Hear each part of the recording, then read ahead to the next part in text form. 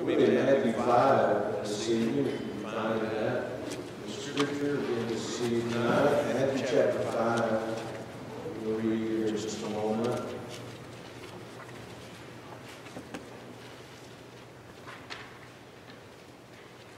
It's no secret, as far as I'm personally concerned, that I'm very troubled about what I see in our country.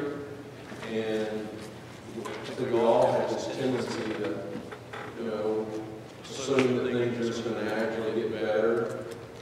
And I don't assume that for a moment. The America that we want for our children and grandchildren is not the America that many people want for our country. And so I'm concerned about that. There's never, ever been a time when we have such a number of avowed socialists, people who are really, they're against America. They don't like the America that was. They don't like the America that is. Many of them are in elected office. And if that doesn't concern you, you need to think about it. You need to think seriously about it. And I'm not panicking. I'm just saying, as Christians, we need to look at this. I'm not saying this because we're an election cycle, but every election cycle reminds me of how serious our decisions are. Because it's not just about, maybe a little bit more taxation here, maybe not. It's not just about that. It's about the future of our country. I personally wonder if we've not already turned the corner and really there's no turning back without a miracle. I really believe that that's probably the case. And then when you look at, one of the main concerns always Supreme Court justices who are the people that are making these incredibly important decisions and judgments. And I'll mention this later on, but I feel like it's good for us as Christians to take and look at the Bible and let the Bible dictate to us and determine for us what our response and our responsibilities are as Christians, as citizens, and as Christians. There are people who, they're religious groups, not average, they're religious groups who don't even register to vote, don't even right for Christians to vote. We often believe that way. But there are other people who feel like that's all we should do. Maybe pray and vote. And those are important things. We'll talk about that some tonight. So I will spend a few weeks on this subject, just looking at different aspects of our citizenship as Christians, because we're in a unique place. And we will look at some examples, not tonight, some examples in history, but the Bible is our primary textbook, not history. In a future lesson, we'll cover Romans 13 about governmental authority, and I think it's important that we deal with those things periodically, especially when it comes to civil disobedience. This country came into existence because of people who stood up against tyranny of England, were they justified? We're going to talk about some of those things. So anyway, that's kind of an introduction. And I will begin by reading Matthew chapter 5. If you're able to stand, please stand with us for reading the scripture. Beginning in verse 1. By the way, I never get to say this, so I'll say it now. If you think of a specific question or something that you would like to see addressed, this might be a long series, 2 or 3 weeks. But if you think of something, I'd like to know what you think about this, or the Bible's saying about this, write that down. I think it would be good. I would welcome that question, those questions, because we want to answer as many questions, and question as many answers as we can. So let's have prayer. We'll read the scripture of prayer. And seeing the multitude, Jesus went up. He went up into a mountain, and when he was set in this mountain, his disciples came unto him. And he opened his mouth and taught them, saying, so this is the audience, the followers of Jesus, the learners of Jesus, the disciples, and he opens his mouth and begins to teach them what sometimes are referred to as the Beatitudes. Verse 3, blessed are the poor in spirit, for theirs is the kingdom of heaven. Blessed are they that mourn, for they shall be comforted. Blessed are the meek, for they shall inherit the earth. Blessed are they which do hunger and thirst after righteousness, for they shall be filled. Blessed are the merciful, for they shall obtain mercy. Blessed are the pure in heart, for they shall see God. Blessed are the peacemakers, for they shall be called the children of God. Blessed are they which are persecuted for righteousness' sake, for theirs is the kingdom of heaven. Blessed are ye, when men shall revile you and persecute you, and shall say all manner of evil against you falsely. For my sake, rejoice. Be exceeding glad, for great is your reward in heaven. For so persecuted they the prophets which were before you.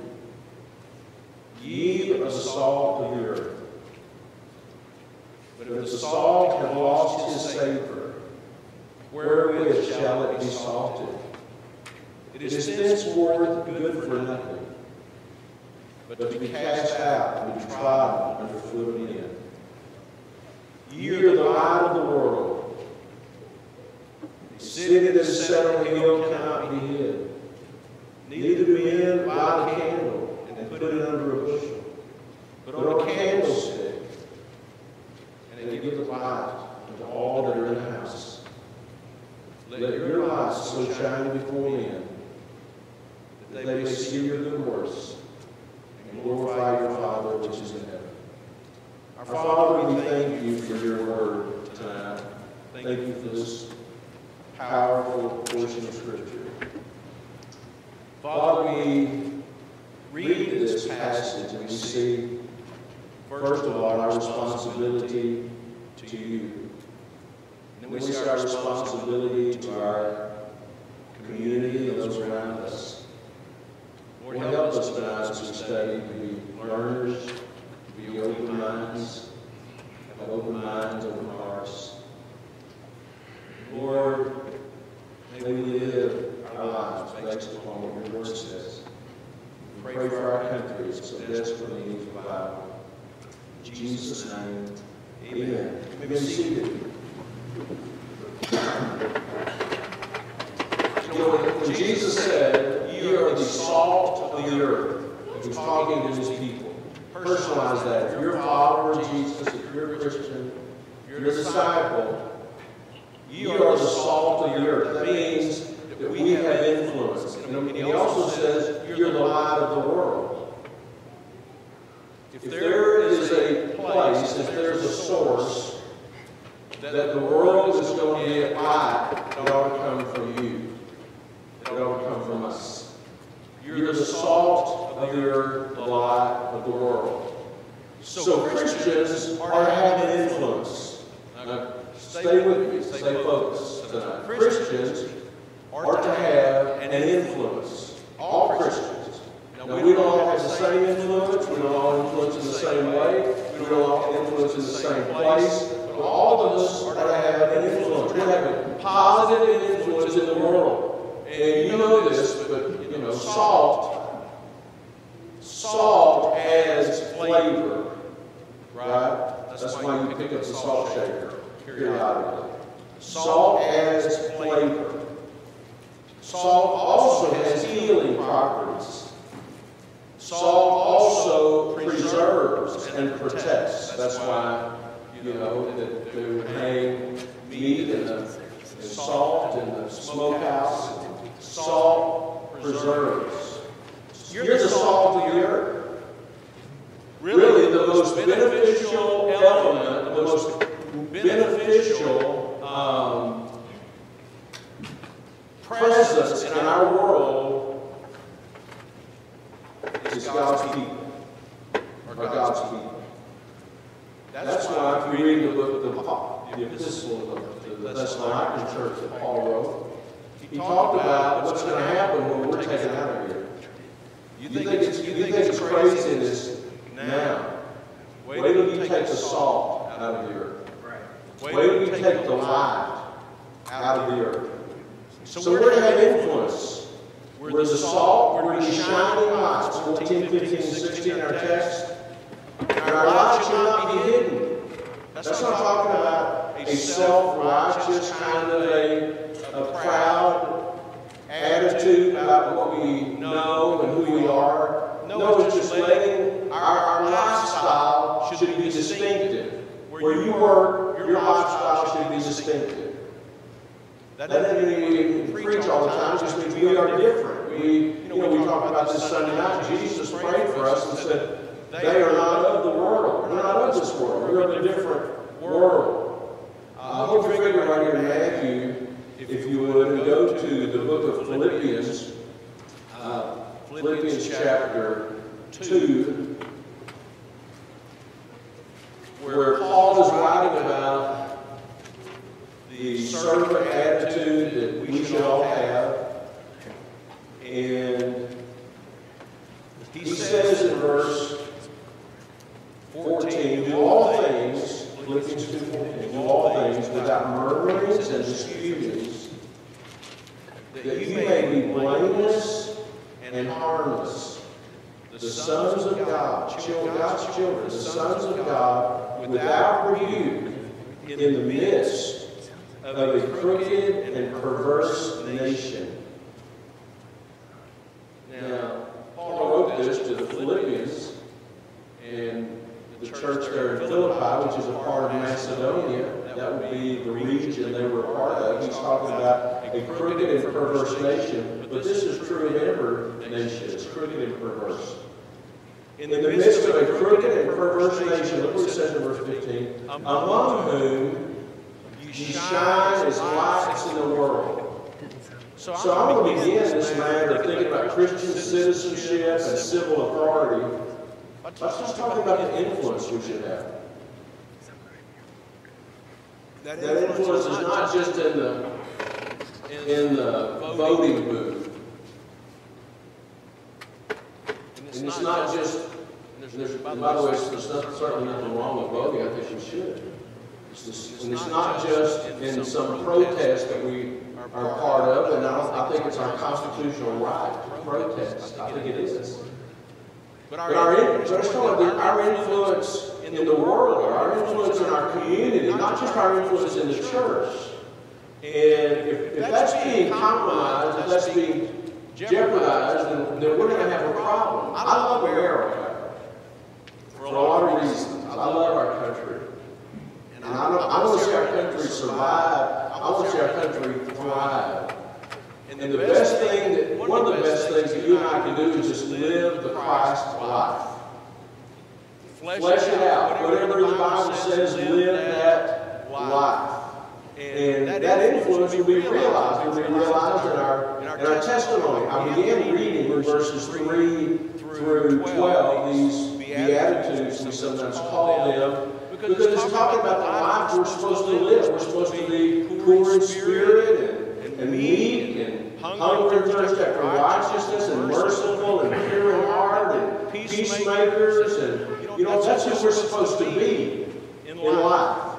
And that's our Christ-like testimony. But not just being Christ-like in our walk, but also in our talk, our verbal witness, our verbal testimony. People need the Lord, and they need to see what a Christian looks like. The fact that a Christian is honest at all times, in all circumstances, that we're generous, that we're selfless, we're not self-centered people, we're compassionate. That's what the world needs to see, because that's the way Jesus is.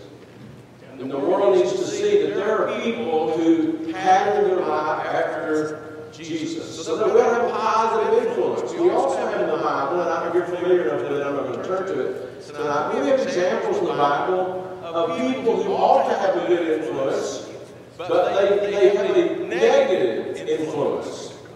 You think about the notorious wickedness of Sodom and Gomorrah, and a vile region of the world. And you see several things in that. One thing we see is we see the importance of intercessory prayer as Abraham prayed. interceding for Sodom and Gomorrah. And he knew that Lot was there.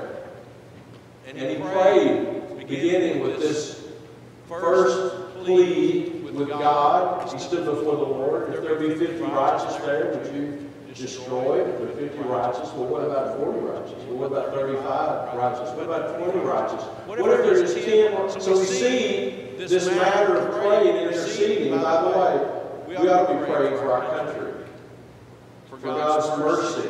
God is a merciful God. We ought to be interceding for our country. But we also see in that this pattern of a preserving influence of the righteous. Because the Lord said, okay, if you find 20 there, then I won't destroy it. If you find 10, then I won't destroy it. The sad testimony is there wasn't 20 there. There wasn't 10 there. That's sad to think about, isn't it? I'm thinking about us, though. I'm not thinking about Sodom and Gomorrah. I'm just thinking about we live in a perverse nation. We're interceding, and I think there is a valid sense that we can say that our life, our being salt and light, in ways that we can't even measure or calculate, may be having a preserving effect upon our country. And we also see, of course, as I said, the compromise of Lot and his family. How they lost their testimony. They lost the respect of their family. They lost the respect of their friends. And so we see the importance of a good testimony, being salt and light. We see the negative influence of those who are not living righteous lives. And that's what Jesus referred to in Matthew chapter 5, if you still have your Bible. Open there, verse 13. You're the salt of the earth. But if the salt had lost his savor, where then shall it be salted? If it's no longer salty, then how is the earth going to be salted? If the salt is no longer salty, and I think, not in a judgmental way, but in a very realistic way, we would have to say there are a lot of people who claim to be saved, and they're not salty. They're not distinctively Christian. And that's not minor. That's not a small thing. That's a major thing. We're trying to influence the world that we live in. And so, when it says there, verse 13, if the salt has lost its savor, it is thenceforth good for nothing. It's worthless. But to be cast out and be trodden under the foot of men. Now, if I picked up a salt shaker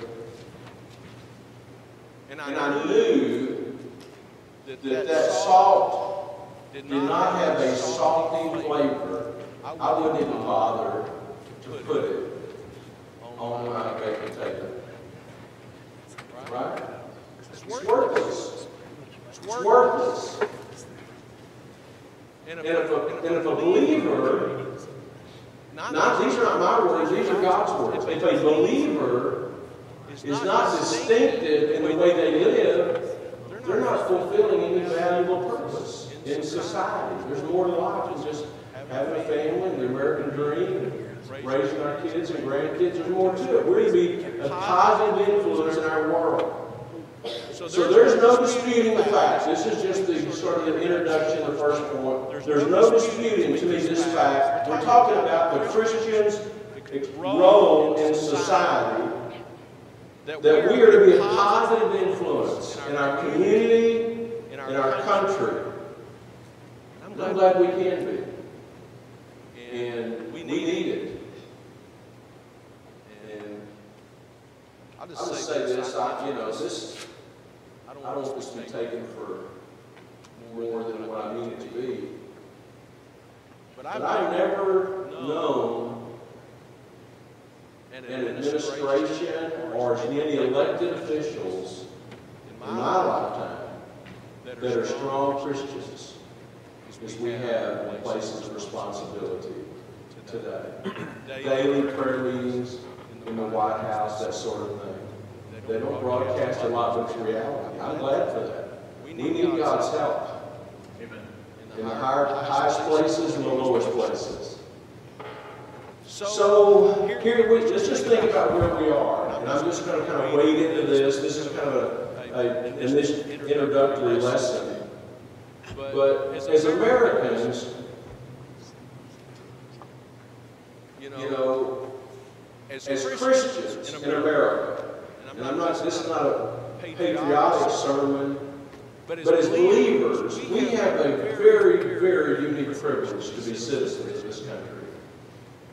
But there are a lot of things that ought to matter to us. For instance, the abortion issue should matter to us deeply.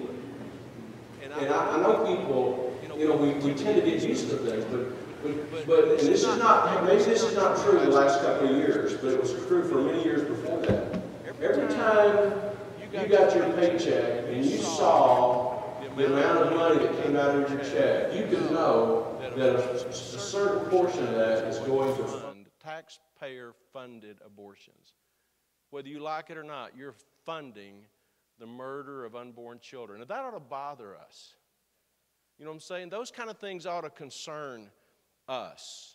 And the legality, the recognition of same-sex relationships, these things are they grind on me. I don't like it. You know what I'm saying? I just don't think it's a good thing. As a Christian, when I see, I'm just giving you examples, when I see that they're opening up the prison doors and letting criminals go free because they don't want them to get sick with coronavirus, but while they're doing that, they're writing citations to churches. I'm telling you, there's something warped about that. And I'm not on just a political stump. I'm just telling you, there's something twisted about that, and that ought to concern all of us. And I know there's some good teachers in the educational system, but many, I would say, public educators, whether it's in the elementary school, the high school, the college age, they're revising our history, they're rewriting history, they're promoting socialism and humanism and hatred for America. We're turning out of these educational institutions people that are anarchists. They hate our country. That's troubling to me. And then you think about stuff like, I could go on and on, human trafficking, those kind. It should not be. As a Christian, and shame on us. As a follower of Jesus, shame on us if we just live as though those things don't matter. If they don't matter to us, who do they matter to? We're believers. We belong to Jesus Christ. And the level of corruption, of dishonesty, of mistrust by the media and by the elected officials, it's off the charts. And my personal view is this: we need a revival. We need a spiritual revival, a revival of righteousness, and I think we need a revival of understanding that we're losing our country. And if nothing else, we ought to ramp up our praying for our country, for our leaders, for those kinds of things. Years ago, many of you know that some people in our church started a Tea Party, patriotic activism kind of a group. And I used to quote Sam Adams a lot. Sam Adams was the founder of the Sons of Liberty, kind of an underground group that cared about biblical principles and our future at that time as colonists. But Sam Adams said this: if the time comes when vain men sit in the highest seats of government, now you're talking about a man in the 1750s, 1760s, 1770s. He said, if the time ever comes when vain men are sitting in the highest seats of government, America will need its experienced patriots to prevent its ruin. And I'm telling you, we have people in all kinds of seats of government that are vain, self-centered, selfish, draining the system. So, as Christians, we have a unique perspective. You still with me so far? We have a unique perspective. For one thing, this world is not our home, right? It really isn't. Our citizenship is in heaven. We belong to a different world. We are taught in the Bible to set our affections on things above, not on things of the earth. We have a unique perspective. Our focus is on eternal things. We, look not at the things which are seen, Paul wrote, but look at the things which are unseen. We have a different perspective. The invisible in our life takes precedence over the visible. So this is the world we live in. Paul lived in that world. Jesus, when he was here, lived in that world. But here's the question I have now, based on what we've already said. Does that mean that we have no responsibility? Does that mean we have no concern for civil matters, things having to do with society, things that relate to us as citizens? Does that mean that we're not to be salt and light? Does that mean we're not to have influence? No, it doesn't mean that at all. Those things may seem to be contradictory. Jesus said we live for another world, but you're to be an influence in this world. We are to be an influence in this world. The Bible says, "Blessed is the nation whose God is the Lord." If you can find a nation who recognizes the Lord as God, that country will be blessed. Now, if God is the Lord of a nation, that means He's the Lord of people in that nation, right? And He is our Lord.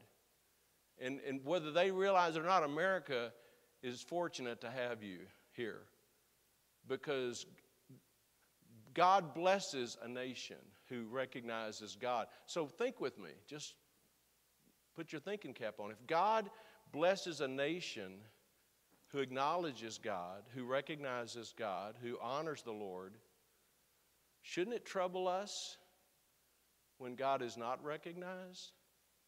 When God is not honored? Shouldn't that trouble us? Sure it should. Now some of us have been around for a while and don't have that much longer left in this life, but some of these little kids have a lot of life ahead of them. And if God blesses a nation where God is the Lord, look at some of the nations of the world. Just look at them. Who don't know the Lord, they don't care about God, and look at what's going on in this country. It ought to be very troubling for us. As Christians, we see things differently. Turn with me, if you would, to the book of Proverbs.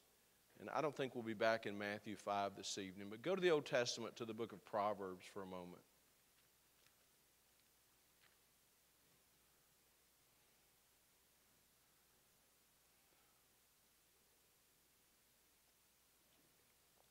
Proverbs chapter 29. I should have told you the chapter. I just thought y'all knew where we were going. Proverbs 29, here's your good verse to mark in your Bible and think about from time to time. Verse 2. When the righteous are in authority, the people rejoice. But when the wicked beareth rule, the people mourn. Now, that's has to be from the perspective of a godly person. I mean, there are a lot of people that when the righteous are in authority, they mourn. And when the wicked are in authority, they rejoice, but that's not us. Now, there's a lot packed into that verse. For one thing, it matters what a person believes. When the righteous are in authority, whether they're a mayor of a city, whether they're an elected representative, whether it's Supreme Court or a appellate court system, a judge, whether they're, a cabinet personnel in the administration, when the righteous are in authority, the people rejoice. Sometimes I'll see, I'm not going to name any names, but sometimes I'll see a a tweet or a post on the internet from one of those people that you see on the news almost every day. And then that tweet, they're talking about something they read in the Bible this morning. When that happens, I rejoice. When the righteous are in authority, the people rejoice. But when the wicked beareth rule, the people mourn. Now that verse, and I know I'm kind of preaching to the choir tonight, but that verse should tell us something about the people we want representing us. Doesn't it to you? We want righteous people. You know, I'll be frank with you. I grieve over some of the people that are leading our country. I grieve over the prospects of certain people leading our country. And you say, well, I don't think it ought to matter to us. I'm just telling you what the Bible says tonight. There's nothing wrong with being happy when a person is elected to or appointed or nominated to a position and they're a righteous person. It's a good thing. So again, here's my point tonight. Does it sound to you, and maybe this will help you and maybe it'll help someone else that you can pass it on to someone, but does it sound to you like we should have no interest in these matters? It doesn't sound that way to me. It sounds to me that we should be interested. We are to be light. We are to be salt. We ought to want righteous people representing us. It ought to grieve us when wicked people are making decisions for us. Now, does that mean that this is our primary interest? No, it doesn't mean that at all. As followers of Jesus Christ, we have a lot of things in our world that matter. We have families. We have occupations, jobs. We have ministries we're involved in, outreach and discipleship. We have evangelism and missions. We have all these things that are in our world that most of the world don't care about. They don't care about evangelizing and starting churches, and they don't care about those things, but we care about all those things. But there's a sense in which what we're talking about tonight, this matter of our country and the stability of our country, the direction of our country, there's a sense in which civil government will directly affect ministries and evangelism and things of that nature. We had a lesson on a Wednesday night just the other day. I want to turn to that. Go to 1 Timothy chapter 2. And this is a lesson, I think it was an online lesson Brother Jedediah Smith taught. But 1 Timothy chapter 2, and I'm not even going to really dig into it, but just I want to illustrate a point. While people say we should not get involved, we should not really care about those things, you know, politics doesn't matter to us, it doesn't really matter, God is sovereign, it doesn't matter who gets elected, but what the Bible says is different. And what the Bible says is that those things are going to directly affect our Christian lives. Look, for instance, in 1 Timothy 2, and you're very familiar with this, but it's about prayer first of all. I just want to read through it. 1 Timothy 2, verse 1. I exhort, therefore, that first of all, supplications, prayers, intercessions, and giving of thanks be made for all men, for kings, and for all that are in authority, that we may lead a quiet and peaceable life in all godliness and honesty. For this is good and acceptable in the sight of God our Savior, who will have all men to be saved and to come unto the knowledge of the truth. For there is one God and one mediator between God and men, the man Christ Jesus, who gave himself a ransom for all, to be testified in due time. Paul says we need to pray for those in authority. We need to pray for them that we might lead a quiet and peaceable life in all godliness and honesty. Does that sound to you like it doesn't matter? This whole thing about civil government and government authority and elected, does it say that it doesn't matter? No, it says it does matter, because we can live a peaceable life and God wants all people to be saved. I just want to make an illustration. I know it's a far reach, but if we could imagine, what if every nation in the world was led by God-fearing people who believed the Bible, and people in elected office were trying to live by the precepts of the Bible? Wouldn't it be a better world? Wouldn't you have more people hearing the gospel? So I'm just talking about tonight, and the purpose of this introductory lesson has to do with our relationship to government and politics. And I am of the persuasion, and I know this world one of these days is just going to come apart at the seams. I know that. I know there'll be an antichrist, a one-world dictator. I know that. A one-world government is going to happen.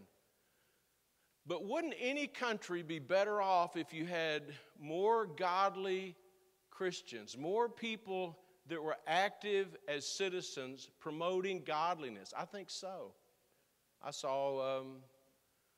didn't know this till yesterday, a friend of mine who pastors in another state, he announced yesterday that his wife is running for elected office. And you know what? We need a lot of Christians in elected office. I'd feel a lot more comfortable if the people who feared God were making decisions for our families, local government, city council, school board, whatever it might be.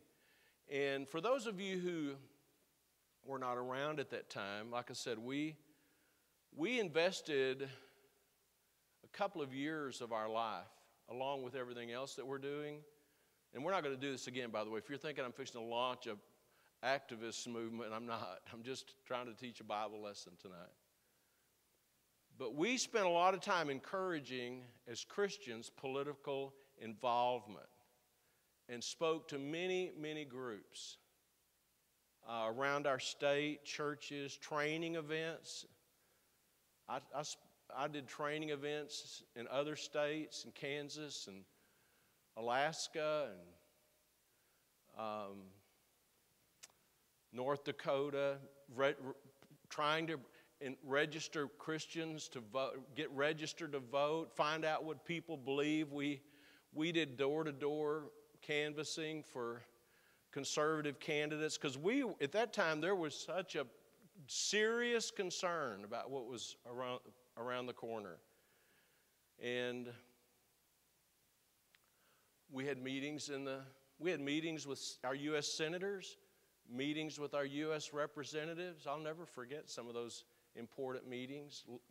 Meetings in Jeff City with elected officials. But quite frankly, our level of involvement was not sustainable. But it was a great experience. And I say all that to say this. Those kind of things are not wrong. It's not wrong to try to persuade people to be an informed citizen. There's nothing wrong with that. I was reminded of this a week or two ago because we had a primary election. And we had several candidates running on the ballot for our governor and lieutenant governor and different offices. You're familiar with that. So, all of us should vote. And I'm going to just present just a practical example of this. How do you know who to vote for? Let me ask you this. How many of you spend at least a little bit of time trying to research and find out what these different candidates really stood for? Let me see your hands. Hold them up for just a second. Quite a few of us. I mean, you go in there, you got 4 or 5 people for the same office. Who do you vote for? And you say, why do you say that? Because these people are being elected to very important offices. The governor of the state of Missouri, that's a pretty important office. One of the things that we used to do was we held candidate forums. We had so many of them in many counties. And we'd have all the people running for office come to sit down in a room. How many of y'all remember that? We'd sit down in a room and we'd be asking them the questions and they'd have to answer them. And people left there knowing where these people stood. You know what? It's usually not that way. I know I'm off my sermon a little bit, but how can you put righteous people in positions of authority when you don't even know who they are? You don't know what they stand for. And I want to just conclude with something that I have believed for many years, and this all goes back to our responsibility to our country. And I think one of the greatest, and I put myself in this category, I think one of the greatest things working against Americans, but even Bible believers, is an apathetic attitude about this subject. It's just not that important to us. Let me just throw some figures out there for you to think about. And I did research. I didn't just take one statistic or one group, but as a rule, about 60% of eligible voters actually vote. That means 4 out of 10 people in America who could vote don't vote. Isn't that something? I mean, that's really something to think about. And that's in the national election like this year. In midterms, it's much lower than that, far lower than that. After the 2016 election, this statistic was published about the 32 largest and most developed countries of the world. Countries like ours, large countries, not just undeveloped countries. 32 countries, and the question was, the statistic was, what percent of the eligible voters actually voted in the 2016 election? Of 32 countries, America came in 26th. That means we're living in the greatest country in the world that has opportunities and benefits and blessings greater than almost any place in the world. And out of 32 countries, we're number 26 as far as people who actually care enough to go out and vote. Now, that to me is alarming. Isn't it to you? And when I hear those things, I think, there is such an untapped resource of people who aren't even involved in the process. Now, this is not going to make anybody go to heaven because you get involved. But you know what? Indirectly, if it preserves our freedom, it could have a great impact on the future and missionary work and all these kinds of things. So I'm talking about just citizens now. But now let's get closer to home. What about Christians? About 90 million voting age Americans claim to be Christian. 90 million. As many as 40 million of those people won't vote in the presidential election. Isn't that something? 40 million people. Now you think about this. In the last election, there were 2 million votes that separated the two candidates for president. 40 million people who claim to be Christians aren't even bothering to vote. 15 million Christians aren't even registered to vote. Now, why do you say that? I'm just saying America's in a bad place. And I know we're a small group of people and in a very small place. But I think people need, number one, to be aware of the fact that we have something to offer. Number one, we're to be salt and light in this world. We're not, I truly believe there is a silent majority of people who are decent people, who want what's right for America, who never really say anything or do much about it. But first and foremost, we need to be salt and light. If we're not, then we're contributing to our demise. And that's just a call for us to live the Christ life. The second thing is, though, if God wants righteous people to be in positions, you say, well, I'm just praying God will put a righteous person in there. I am too. But we ought to do something. We ought to make sure we vote for the right. Find out what they believe. Get it active or involved however you think you should. But I'm just saying,